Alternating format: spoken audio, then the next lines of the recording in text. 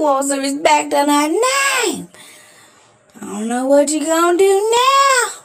Tasha, look like things didn't work out the way you thought it was, huh?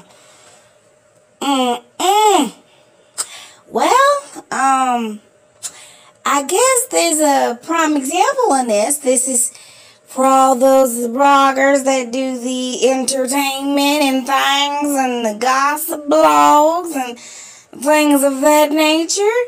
Y'all better quit lying on these people. They don't want no lying on them. Just stick to the facts that allegedly shit ain't working no more. You can't just lie on folks and not putting them allegedly behind it or nothing. Quit lying on them people, because you want some views, click some thumbs up. I know I done make some folks mad when I say that, but you don't want nobody lying on you. Don't you lie on nobody else. Stick to the facts. You don't know if they got herpes, burpees, or whatever else, or the cooties. Don't be lying on these people. They don't want you lying on them. Stick to the facts. If you can't prove it, and you can't name no sources from whence it came, so you can't blame nobody else, don't you put that shit on out here.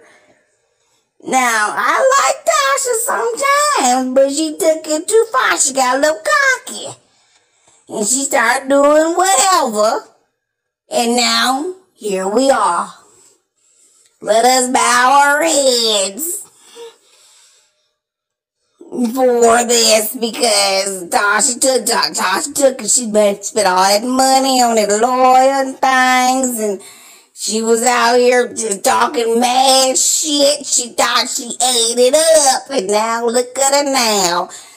We see you in about a couple of weeks, Tasha. You got to sell the house and then things and go back to an apartment. It's okay. Sometimes you got to start over.